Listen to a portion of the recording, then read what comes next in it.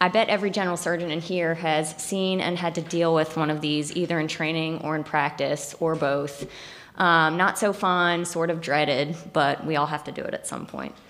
So I'm just going to start with some basic definitions. An enterocutaneous fistula can just be defined as an abnormal connection between the GI tract and skin.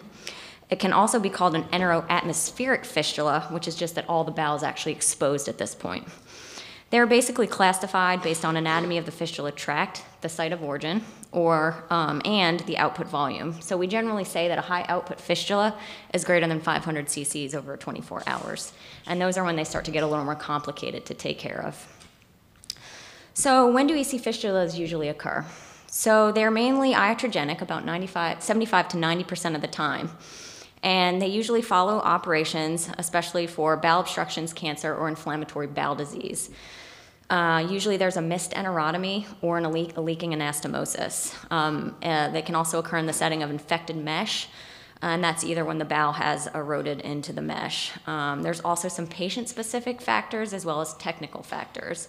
So some of the specific risk factors for patients include previous radiation therapy, malnutrition, infection or sepsis, emergent operations with concomitant hypotension, anemia, hypothermia, or hypoxemia. Some of the technique-specific risks include creating an anastomosis that's under tension or has poor blood supply, using distended bowel, or leaving an anastomosis close to your incision, or actually injuring the bowel during a closure.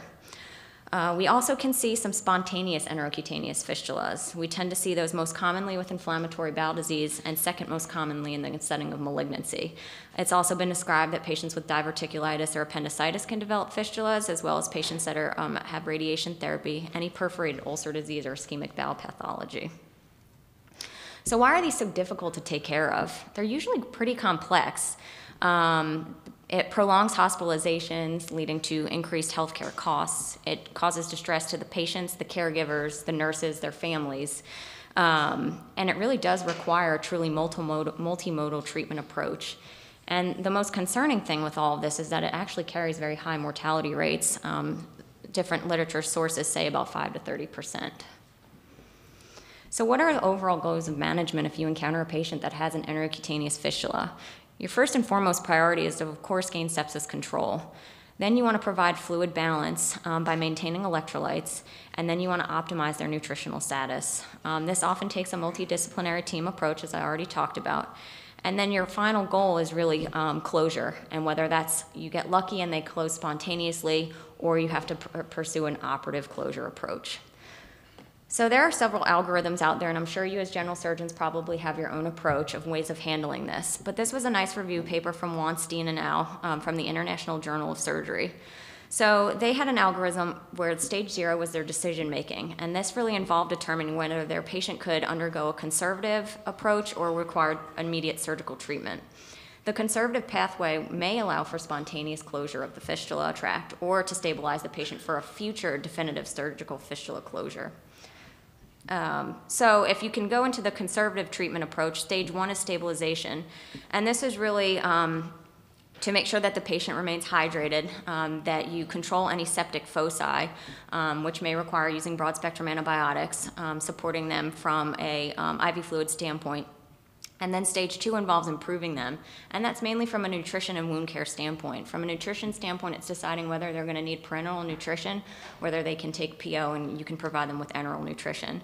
Local wound care is also very important, and that's for skin protection, and that can also, you can also be helped with your wound care specialist at that point.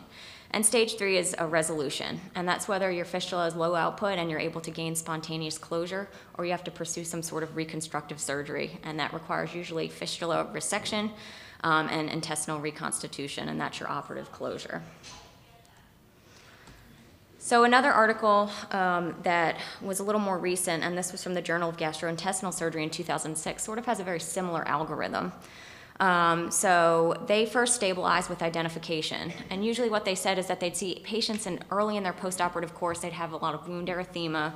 They would then see some purulent drainage with succus, and then this would, or the purulent drainage would then turn into succus. And what they thought initially is that they would start with resuscitation within the first 24 to 48 hours after recognition. If there was any signs or symptoms of sepsis, they would gain control of this. They would get CT imaging to decide whether they would need to do any drainage procedures and or start antibiotics. They would move on to electrolyte repletion via IV fluids and then provide nutrition, whether that be through a parenteral or enteral route. And then they would engage their wound care experts to help with skin care protection. After this initial resuscitation period within the first 48 hours, they wanted to investigate the fistula and sort of define it from a location and whether there is any distal obstruction. So this was done either with, usually with a fistulogram. Then turned into the decision-making tree after this, which was to determine whether this patient was going to be a candidate for spontaneous closure or whether this was someone they were going to have to follow for either early or later on operative management. And then definitive therapy was planning their operative approach. So it's not just a short process, it's a long process, beginning with initial recognition, followed by stabilization and resuscitation, followed by determining whether they're going to have spontaneous closure or whether you're going to have to pursue definitive management. So diagnosis, initially you're going to do a thorough history and physical. A lot of times patients often will not feel well after their sentinel surgery. They'll have a distended abdomen, a low-grade fever, abdominal pain, tenderness. That's usually out of proportion from their expected post-operative course. Usually about between day 5 and 7, if this is going to be an early declaration of a fistula, they'll start to have signs of a wound infection, and then the drainage will begin to appear enteric. So after you think you have the diagnosis of a fistula, which usually can just be diagnosed on physical exam, you can pursue some further imaging, including a CT scan or ultrasound, to determine if this fluid is draining completely out of the body or if there's any signs that there's intra-abdominal contamination, which can lead to sepsis, of course. So after you rule out any signs of intra-abdominal contamination or sepsis, or rule it in, you want to define your fistula and get a fistulogram. Our radiologists do a very good job of intubating these external openings and shooting contrast so you can get an idea of your fistula location and determine whether there's any distal obstruction, and that can help you down the road to decide whether you're going to do any sort of fistulolysis or anything like that. You can also define anatomy with an upper GI and small bowel follow-through. You can use barium enemas or endoscopy. These are other ancillary tests. So your next aspect after you've diagnosed your fistula, you have an idea of where it is, whether it's early on in your GI tract or a little bit further down, is you want to provide nutritional support. So the first thing you want to do is establish whether your patient's malnourished. Malnutrition can be identified by 2 out of 6 of the following or more. Insufficient energy intake, weight loss, loss of muscle mass, loss of subcutaneous fat, localized or generalized fluid accumulation that may mask weight loss, such as anasarca, and diminished functional status as measured by hand grip strength. There's other ways you can determine their level of nutrition. You can check protein level measurements. A lot of studies say that this really lacks sensitivity and specificity, but low levels do have prognostic importance. There have been several studies that show low protein levels that show that actually increasing your serum albumin concentration is associated with less fistula drainage and improved rate of spontaneous closure.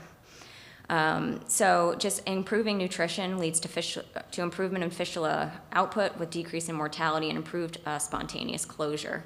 The goal should be about 25 to 32 kcals per kilogram per day with a protein intake of 1.5 grams per kilogram per day at least. And I think the best approach here is to really engage a dietitian or nutritional specialist early in this patient's care. So what do we do and when? When do we give enteral nutrition? When do we make patients NPO and make them TPN dependent? So I think the first thing you need to do is stabilize their fluid balance and their electrolyte status. In the setting of low output fistulas, and depending on where the fistula is located, you may be able to incorporate a PO diet depending on how much of intestinal length they have to absorb PO intake. Enteral nutrition may be necessary to maintain fluid and electrolyte balance to provide nutrition or support spontaneous closure. I think we all know that enteral nutrition does have very known, documented, important benefits. It promotes intestinal integrity, improves hepatic protein synthesis, prevents mucosal atrophy, and bacterial translocation to reduce sepsis recurrence. So what about any adjunctive medications? It's been talked about in a couple articles about acid suppressors. You have your H2 receptor agonists or protein pump inhibitors. These decrease the volume and acidity of gastric secretions. Also, sucralfate decreases acidity and can cause some constipation. Does this really help? Data doesn't really support it. There's no increased rate of fistula closure. They do say that H2 blockers and PPIs will help in prevention of gastritis and stress ulceration. What about somatostatin or octreotide? I know a lot of people may use this with EC fistulas. These inhibit endocrine and exocrine secretions, so naturally you would think that it would have some obvious improvement, but there has been no studies that have shown a significant outcome improvement. Antidiarrheals, some people will use this, thinking that this may slow down the amount of fistula and convert your high fistulous output to low, but there's no true good literature to support this either. So in terms of adjunctive medications, you can try what you will, but no good literature to support using any of them. So after we've determined that that we've restored fluid balance, the next is getting your wound management. A lot of times, if it's a very isolated, a single opening enterocutaneous fistula, you can just use an ostomy appliance, and that's really helpful so you can quantify the output of the fistula. You can also do very complicated ostomy wound management systems that include things like your VACs, your wound VACs, or you can use the big fish bowls, as we call them, the wound management systems, and those are for the more large, complex, and multiple fistulas. I think it's really good to engage your wound ostomy care nurses early in this because they have a lot of tricks and tools in their arsenal that can help protect the skin and can also lead to ways that we can measure and quantify the output. So really the true goals are, of course, skin protection, ability to quantify the fistulous output. So this is just a picture of a very complex fistula and how this was from one of the articles I presented, just how they managed it. So they were able to, they had 3 proximal fistula openings that are exposed here. They found one of the more distal fistula and inserted a feeding tube in that, fasciculosis, and then they were able to put a wound vac device over this to protect and try to help promote healing. There's really no one good way. It's very patient dependent and fistula specific as to which wound care method works the best. So engage your wound care specialist or use what you anecdotally have used before that's been successful. So from the surgeons of all of us, when do we operate on these people? They're complicated. You don't like to see a post-operative patient develop a fistula, and when they do develop a fistula, you'd like to fix it quickly, but is that the right answer? Oftentimes, no. 30 to 75% of patients that develop EC fistulas will require surgery for definitive repair. Most of the literature does support waiting at least 3 months after the initial injury, and that's just to allow the acute inflammatory response to die down. It also gives you time to resuscitate your patient and get them to optimized nutritional status. It gives them time to rehab, get some muscle mass back and physical ability, so they're not so debilitated. So when you do your definitive surgery, they can have a very successful postoperative outcome. It's also been cited that if the fistula does not spontaneously close at about 5 to 6 weeks in a sepsis-free patient, it probably won't close. So this is somebody you're going to have to consider for definitive closure. As I said, 3 months is really the earliest. There are some studies that range from about 2 to 11 months. I know here at UAB we tend to wait a little bit longer, sometimes on the range of 6 to 12 months before we'll reverse these patients.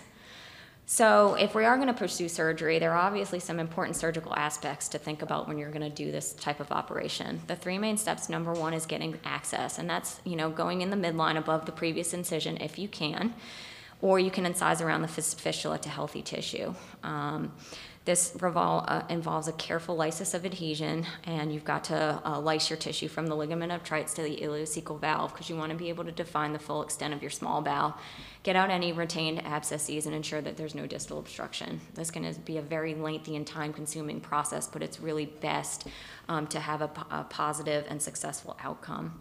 The next component is then doing your intestinal repair, and that requires resecting the segment containing the fistula and also trying to perform as few anastomoses as possible. Closing the wound primarily often leads to recurrence, so the best rule of thumb is to just resect this area.